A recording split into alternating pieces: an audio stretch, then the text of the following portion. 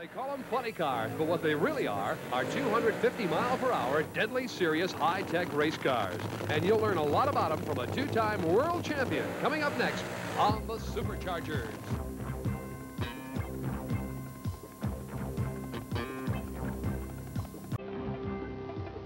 The Superchargers, national championship and unique motorsports events, brought to you by English Leather. Wear English Leather or wear nothing at all. By your neighborhood True Value hardware stores. We've got what it takes. And by Gold Eagle, makers of fine automotive products.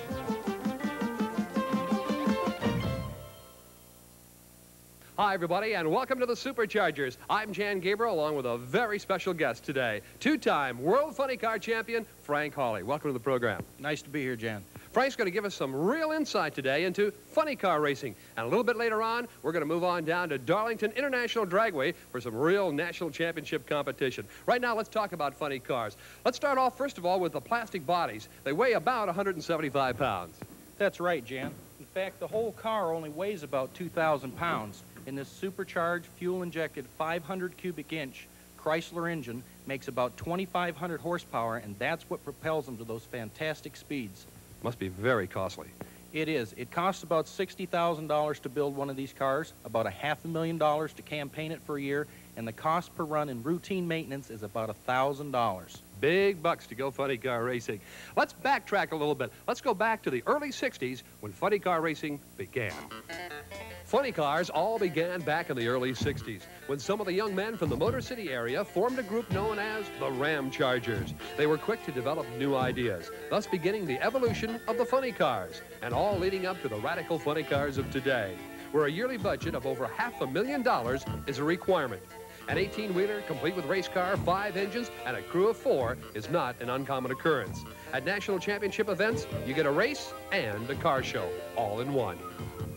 National Championship Funny Car Racing, big business today. It was great seeing those old photos from back in the 60s. Frank Hawley, you started, what, about mid-70s? Yeah, I've been racing funny cars for about 10 years now, and I've won my first IHRA World Championship in 1982 and my second one in 1983. You know, not too many of us have had the opportunity of driving a car, funny car, or any other kind of car, at 250 miles an hour in a little under 6 seconds, and in a quarter mile at that. That's only 1,320 feet. What's that like? It's an awesome experience and a lot more difficult than most people would believe. We experience the same G-forces that the space shuttle astronauts do when they leave the Earth's gravity. And to be able to drive the car properly, keep it in a straight line, shift it, pull the parachutes at the proper time, and shut the motor off while under that physical stress is a difficult task. Scary business. Recently, we went down to Darlington, South Carolina, to the Darlington International Dragway for an IHRA National Championship event. Here to set the stage for you is Linda Marshall. Today, it's thunder in the Carolinas. All the big shooters of funny car racing are here. Bernstein, McEwen, Perdome, and of course the IHRA World Champion, Mark Oswald. This is a very prestigious national for them, and they all really want to win big. And secondly, thunderstorms are moving through the Darlington area, so it's going to be a race between the funny cars and the weather. The first of the 8-car quarterfinals is on the line right now. All right, Linda Marshall has set the stage for us as Frank Hawley and I review this national championship event from Darlington, South Carolina. A couple of hard chargers up there, Frank. There sure is. It's Mark Oswald, defending IHRA World Champion, and Pennsylvania's Roy Harris. All right, let's take a look at the national pairings right now for this 8-car quarterfinals. First up, indeed, it's Mark Oswald. He's the defending IHRA World Champion. He's taking on Roy Harris. Harris is looking for his first national win ever. And next will be one of the great legends of funny car racing, Don the Snake Perdome. He'll line up against John Force. Force, of course, always a force to be reckoned with.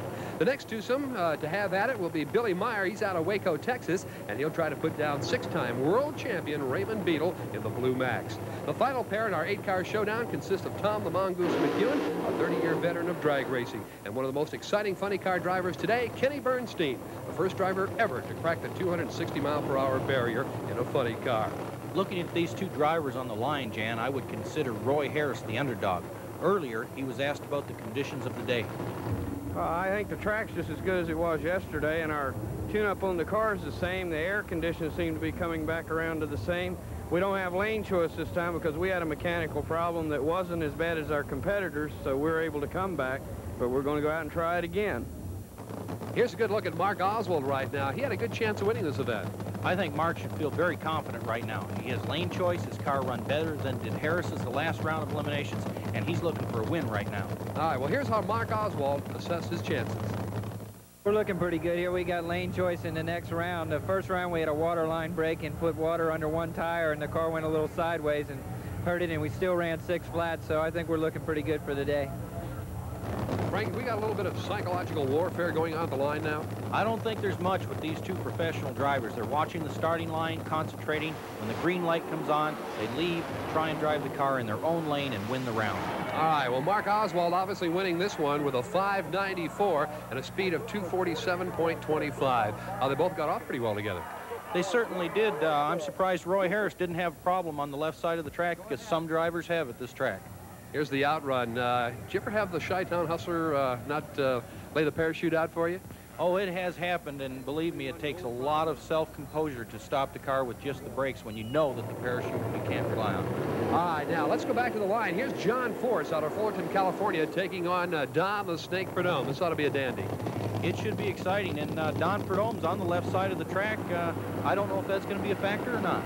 Well, we'll watch closely how the lanes develop throughout the day. Right now, we're going to go down to the shutoff area where Linda Marshall has staged herself.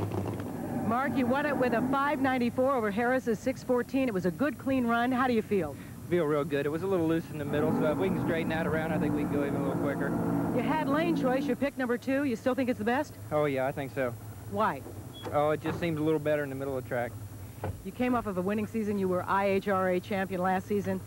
Good luck to you. Thank you. Oswald seems to think he got a little out of shape. I didn't think it looked that bad, but these cars are very temperamental, and the lanes can change hourly. Now, the cars have qualified very close here. We asked Prudhomme if that makes it become a driver's race. Well, the car is an important factor, you know. We're just, we didn't seem to do very well first round, so we just got to get tuned up for the second. Well, Don Prudhomme certainly putting a lot of emphasis on the car. Well, the car is important, but I think in any type of auto race, the car is 50%, the driver's 50%. Prudhomme has lost the lane choice in this round. All right, earlier, John Force was asked what it's going to take to beat Don Prudhomme. The track seems to be excellent. We just ran a 94 or 5, I think, and I think we can put a little more power to her, and if Snake will stumble a little, we might get a win here. Well, John Force certainly sounding like he's waiting for Prudhomme to make a mistake. I wouldn't want to have to count on a Don Prudhomme mistake for me to win this drag race. All right, both of them on the Christmas tree. They get off the line pretty good together. They certainly do. Prudhomme has problems here with the spin of the tires, but that's where you notice a good driver and a bad driver. Prudhomme overcame the problem with his driving expertise and won the drag race. Indeed he did, and of course that'll put him in the semifinals, and we'll be back with more on the Superchargers.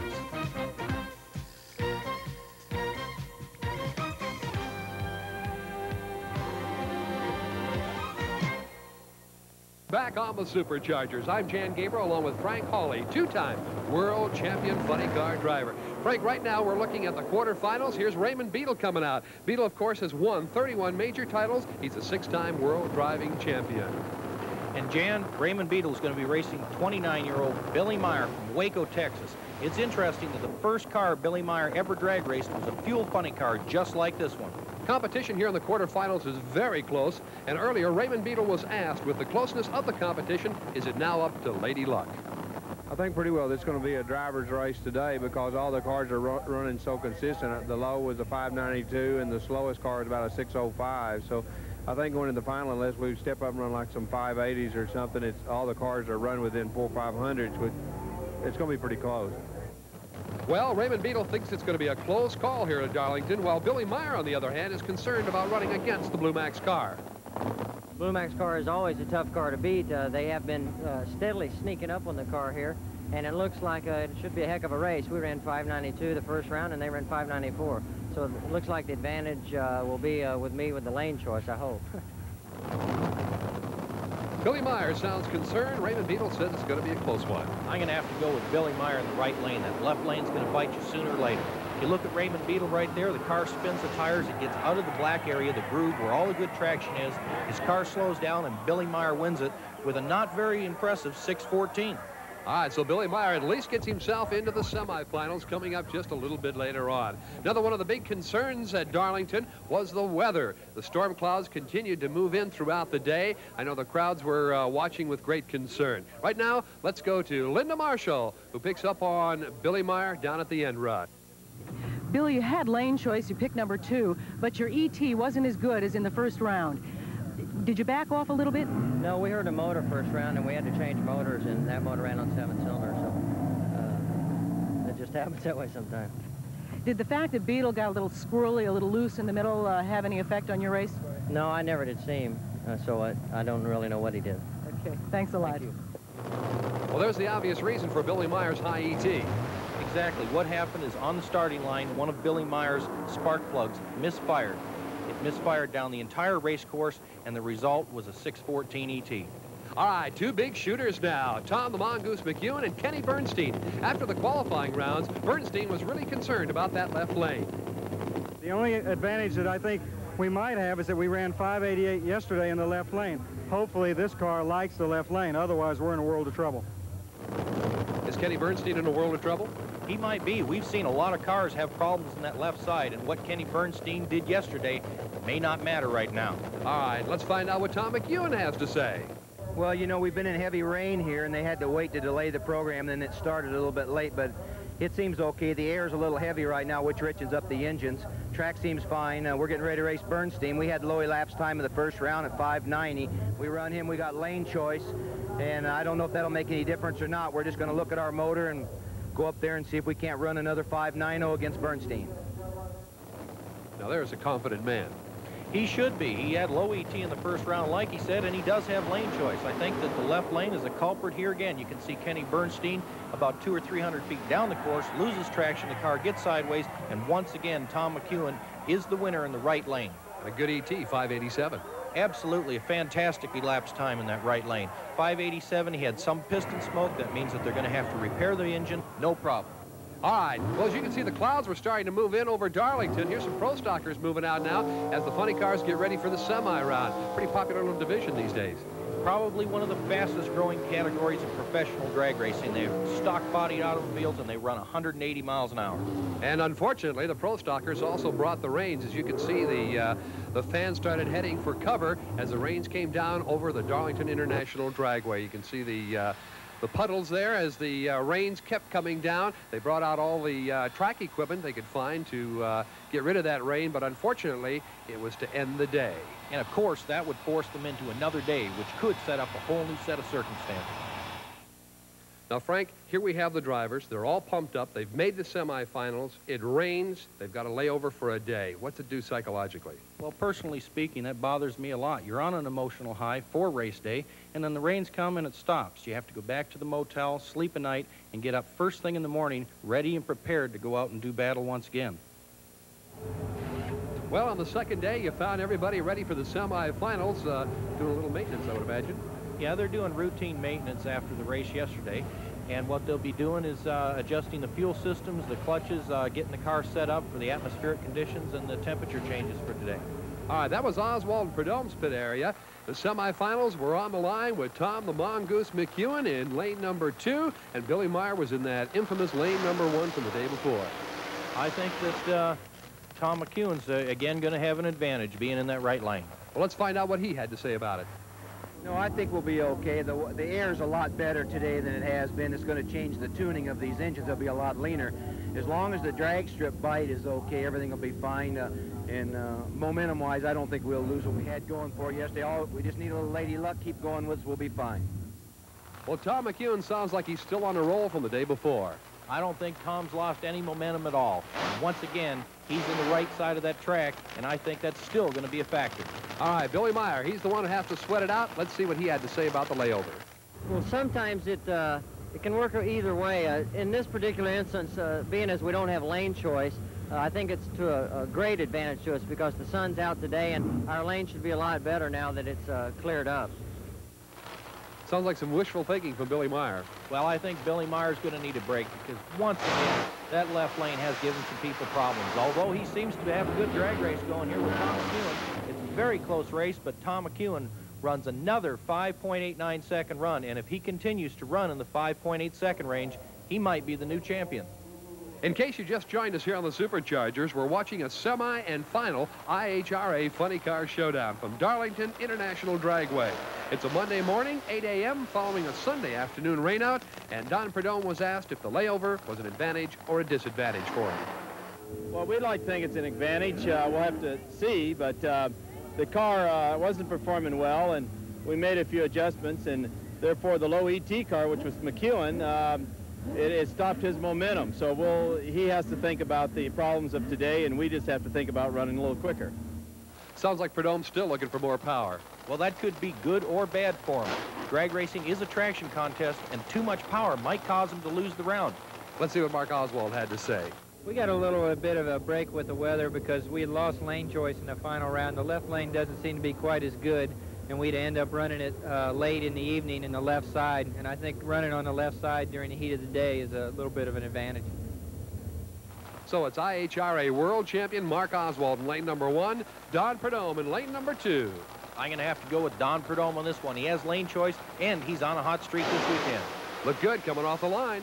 It is. Both drivers have traction problems about 300 feet down the course. Mark Oswald pulls ahead, and then Don Perdome catches him right at the finish line. A very close race. All right, so it'll be Perdome and Tom McEwen, an old rivalry in the finals just a little bit later on. Right now, we're going to take a look at the Pro Stock finals. This is between Lee Shepard, who's the defending IHRA Pro Stock champion, and Darrell Alderman out of Moorhead, Kentucky. These cars are extremely exciting to watch. They're carbureted, gasoline-powered automobiles, much like drive on the street today, and they run incredibly over 180 miles per hour. Here's Darrell Alderman. Looks like he shuts down, and Lee Shepard's going to win it with an ET of 7.49, a speed of 184.42 miles an hour. Right now, here's Linda Marshall. Here in McEwen's pit, they've taken the engine completely apart. They found that none of the pistons were burned. The engine's in good shape, and as soon as it's back together again, he'll be ready for Perdome. Over in Perdome's pit, they're replacing a fuel pump. He's looking for more power to improve his ET. Well, that was the scenario for the finals. Everything well in McEwen's pit, Perdome changing a fuel pump. What's the significance there? The fuel system is what's very important on these nitro-burning engines, and the fuel pump is the heart of that system. The engine is just a giant fuel and air factory, and the change in the fuel pump for Don Perdome could give him additional horsepower in order to win the final round. All right, there you have it. We'll find out in just a few minutes who is going to be our national champion. Right now, let's go to Linda Marshall with a very special interview. This is Lee Shepard, our national winner here. Lee, first of all, I want to congratulate you on setting a new world record here yesterday. Well, thank you. Everything went good for us this weekend. The car ran well and the conditions were good, and everything just worked out real good. Which do you think was really the better of the two, the car or the conditions? Well, the car is running better. We have a new motor, and it's making a lot of horsepower. We were running about a tenth quicker than most of the other cars in the field. Of course, the track stayed real good this weekend for our car. We had no traction problems, so it was kind of a combination of both of them. They're on the line for the Funny Car Finals. Here's where the big money's at. Don Perdome in lane number 1, Tom McEwen in lane number 2. If you go back in history about 25 years, these two have been doing battle on the nation's drag strip for what seems like forever. And if you look at the win-loss column, Don Perdome definitely has the advantage. Let's talk about these smoky burnouts for a moment. How important are they? They're very important. What you want to do is spin the tire so you heat the tire, put hot, sticky rubber on the ground, and that rubber against rubber is the best traction possible. Okay, the two of them now, they psyching each other out at all? I think that what they're doing is they're letting their motors get up to temperature, being very careful to make sure all the levers are in their proper position, staging the car exactly in the right spot on the starting line, and concentrating on making the run. They're off the starting line. Don Perdome smokes the tires immediately. He loses and shuts down, and Tom McEwen is the champion. All right, McEwen wins it with a 591. He was consistent all weekend long, so we can chalk one up for McEwen, and we'll be back in just a moment.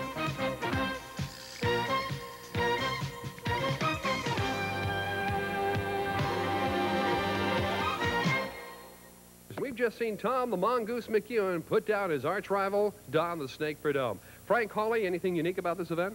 Well, they had to race an extra day because of the rain, and that's always a factor. All right. Right now, here's Linda Marshall with Tom McEwen.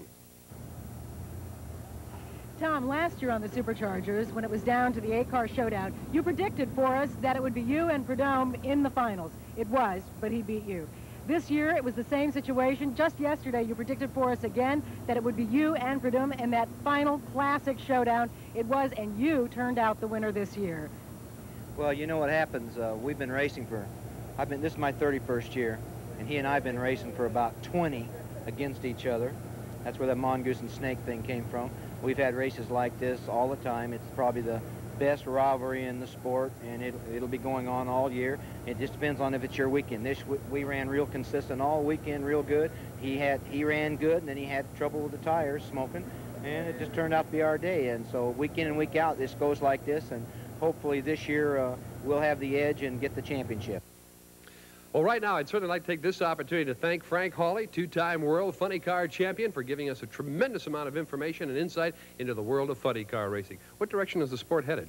It's going up. In the last 10 years, the amount of media and corporate involvement in the sport has increased tremendously. And I can see that in the late 1980s, drag racing is going to have an even more prominent position in the world of auto racing. All right. Frank Hawley, driver of that world-famous car, the Chi-Town Hustler. By the way, I want to thank Rick Kraft for letting us use his super funny car here today. I'm Jan Gabriel. We'll look forward to seeing you next time on the Superchargers. The Superchargers, brought to you by English Leather and True Value Hardware Stores. Promotional fees paid by Harley-Davidson, who invites you to test drive the new Harleys at your participating Harley-Davidson dealer. See all the models, the new Harleys, ride one. Gold Eagle, makers of fine automotive products, including air and repair tire inflator, seals punctures so you won't be left flat. Play School, makers of SST supersized trucks, Bigfoot, Black Gold, Orange Blossom Special, the SST line from Play School. Incredible.